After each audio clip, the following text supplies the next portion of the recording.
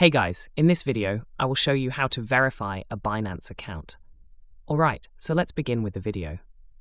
Now to do this, the first thing you're going to want to do is come across to Binance.com and log into your account. Now when you log in, if you've not verified your account, you're going to see a window here, which is going to ask you to verify your account to access all Binance services. So the first thing you're going to want to do is go ahead and click the Verify Now button.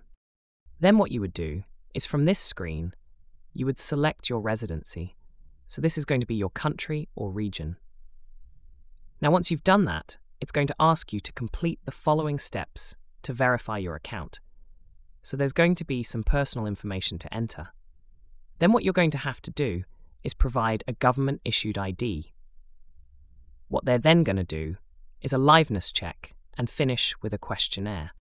You just normally select the country that you're part of, and it's going to tell you what kind of information you need.